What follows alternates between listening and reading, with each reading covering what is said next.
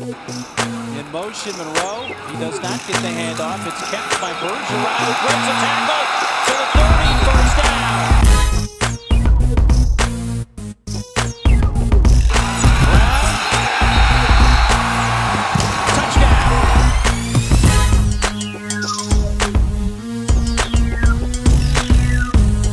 Nash puts it in the gutter. Bergeron breaks a tackle inside the 10. He will drop into the end zone.